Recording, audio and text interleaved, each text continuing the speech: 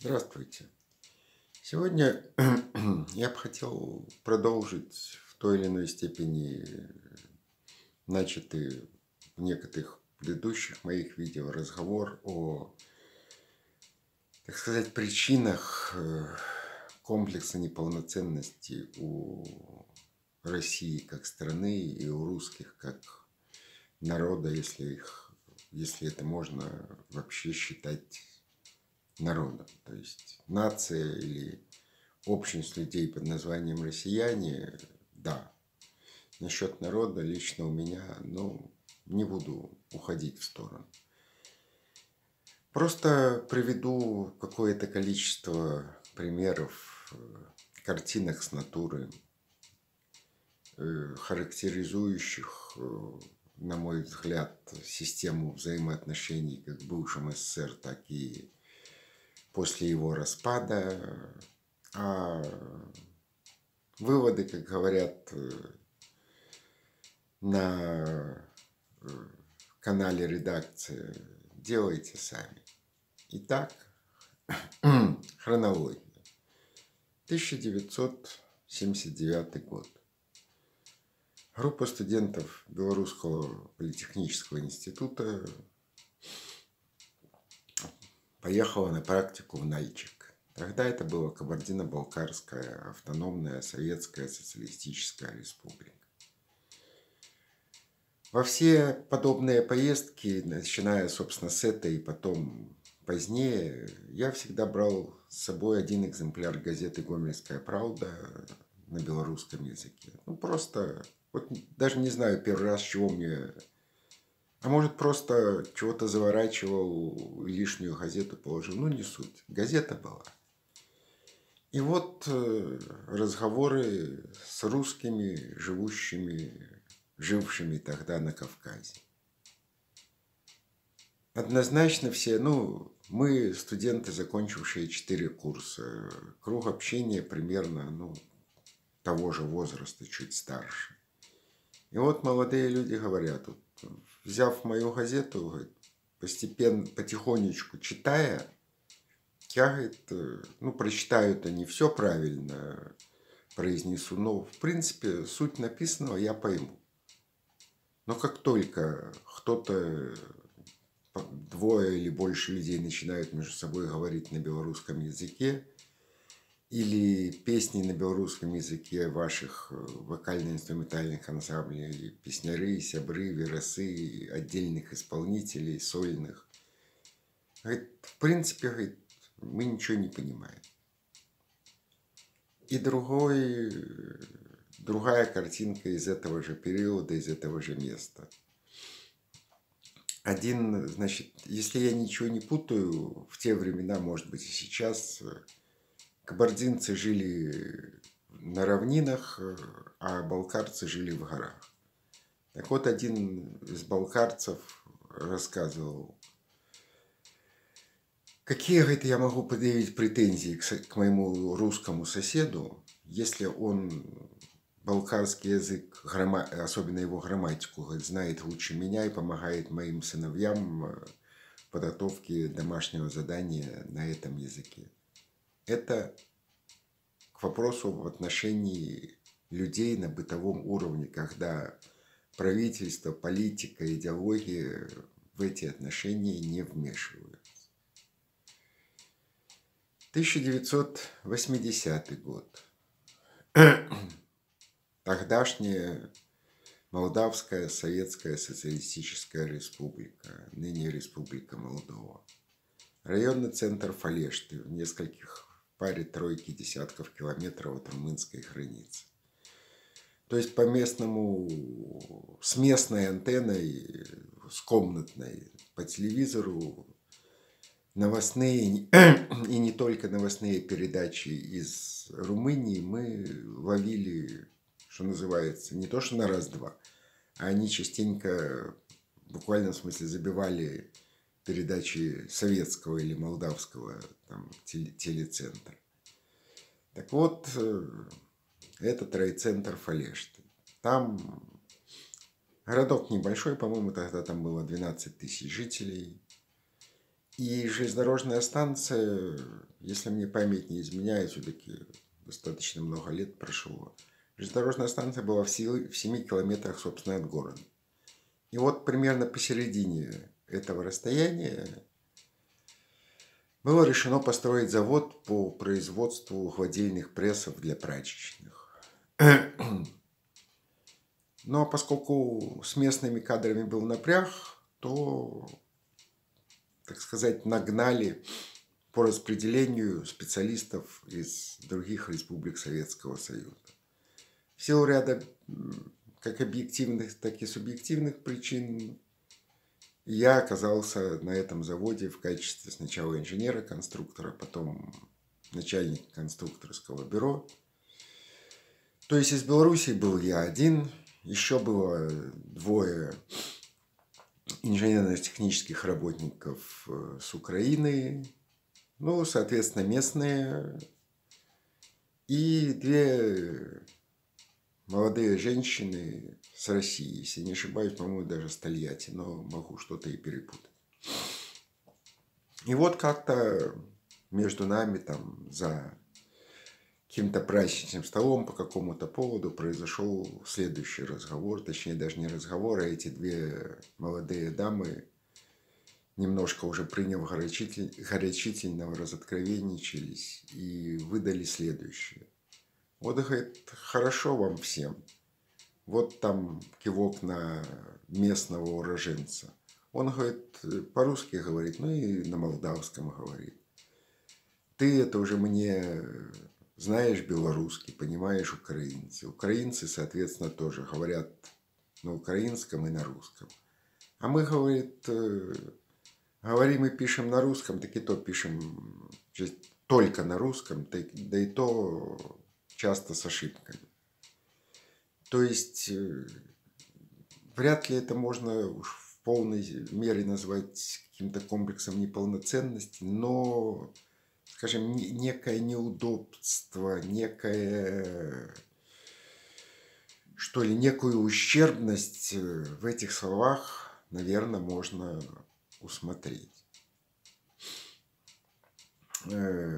Следующий момент, следующий эпизод. 1984 или 85 год. Меня, старшего инженера-конструктора Гомельского завода пластмассовых изделий, отправили в командировку в Ригу. На фабрику или завод, как правильно назвать, производственные предприятия, значит, Латвийского общества слепых. Вопрос был простой. Гомельский завод пластмассовых изделий получил, если не ошибаюсь, указание сверху начать выпускать щетки для мытья унитазов. А технической документации конструкторской на это не было. И никто, скажем, ее спускать не собирался. Вот меня отправили. А там это давно выпускали. Вот меня туда отправили. Значит, приехал я утром в Ригу, пришел на это предприятие, как водилось тогда, в приемную, надо же отметить командировку. То есть время, день прибытия, потом день убытия, чтобы по возвращении получить, соответственно, командировочные выплаты. Захожу в приемную. За столом сидит молодая женщина-секретарь и что-то, скажем так, увлеченно печатает на машинке. В самом помещении уже стоит мужчина, так, в возрасте где-нибудь до 40, стоит, молчит. Я зашел, поздоровался, на каком? На русском языке, естественно. Мужчина мне ответил. Женщина за печатной машинкой, если не ошибаюсь, не ответила. Ну, я подошел к ее столу, значит, и положил на свободное место свое командировочное удостоверение. И понял, что стоящий мужчина, скажем, мой коллега или собрат по несчастью, если можно так сказать, тоже приехал в командировку, то есть лежало его командировочное удостоверение, но поскольку я пришел позже, значит, я свое положил сверху. Ну и тоже стал невдалеке от него, как бы ожидая дальнейшего развития событий. События, в общем-то, не преминули развиться. Буквально через пару минут секретарь кинула взгляд на мое командировочное удостоверение, подняла голову от печатной машинки на очень, с латышским или с прибалтийским акцентом, но на очень хорошем, правильном русском языке, спрашивает, значит, вы вот приехали в командировку, с кем вы здесь контактировали, кого вам позвать? Я говорю,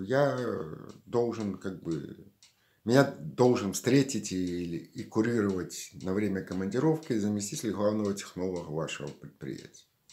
Окей. Снимает, значит, трубку телефона, что-то коротко говорит на латышском языке. Через пару минут заходит мужчина уже такой в районе 50. Это вы приехали из Гомеля? Да, пойдемте. Значит, командировку прибытие мне отметили. Я свое командировочное удостоверение забрал, а мужчина этот, когда я уходил, так и остался стоять. Но, правда, когда я забирал свое, я успел заметить, там был какой-то на командировке российский город обозначен, откуда он приехал. И вот, выйдя уже с приемной с этим заместителем главного технолога, я не преминул у него спросить, собственно, в чем, что за вопрос, в чем дело, почему меня, пришедшего позже, со мной поговорили, сделали все, что нужно, а этот человек, который приехал раньше меня, как стоял до меня, так и стоит по сию минуту. И этот зам главного технолога мы шли вдвоем в пустом коридоре, то есть рядом никого не было. Вот. Он мне говорит, потому что мы, говорит, считаем, что Беларусь, как и остальные республики Советского Союза, она оккупирована, порабощена Россией. Поэтому к вам отношение как к таким же пострадавшим, как и мы, но к приезжим с России несколько иное.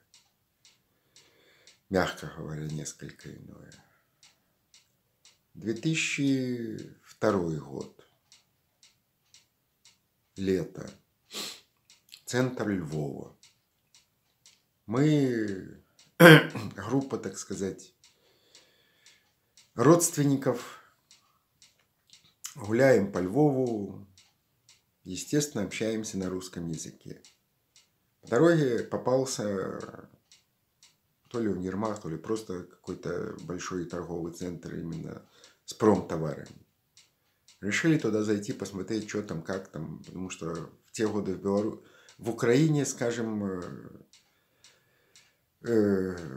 ассортимент и продовольственных, и непродовольственных товаров, что в магазинах, что на рынках, был несравнимо шире и лучше, чем в Беларуси, и цены были, по нашим понятиям, куда как щадящие.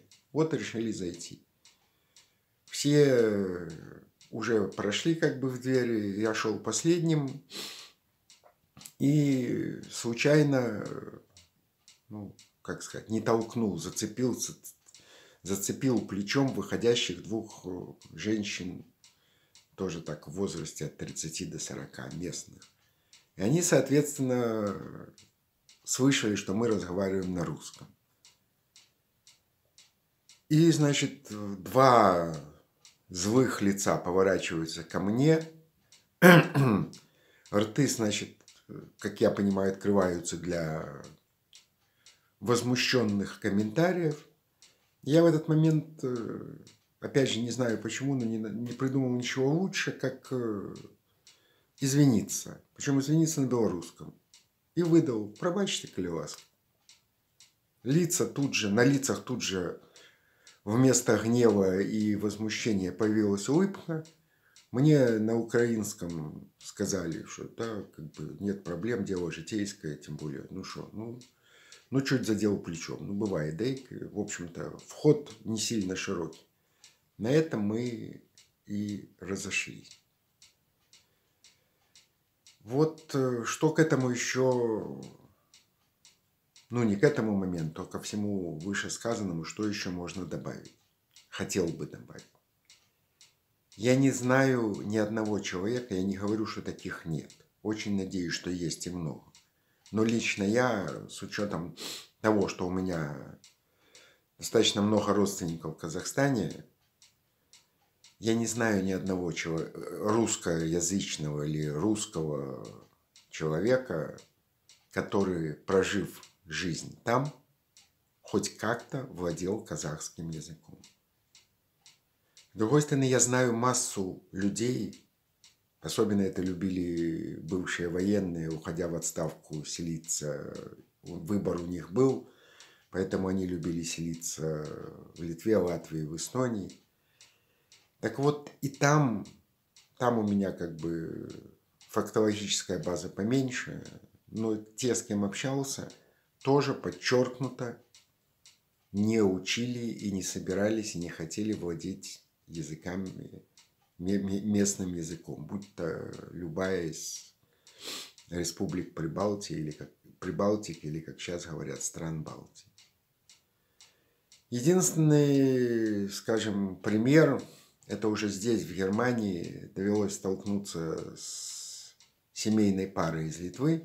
Она коренная литовка, а он родом с Украины, но отслужил в армии в Литве срочную службу, познакомился со своей будущей женой и там и остался.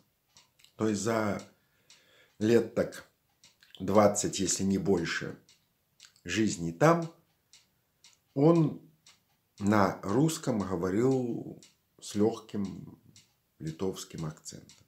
Но это немножко другая ситуация.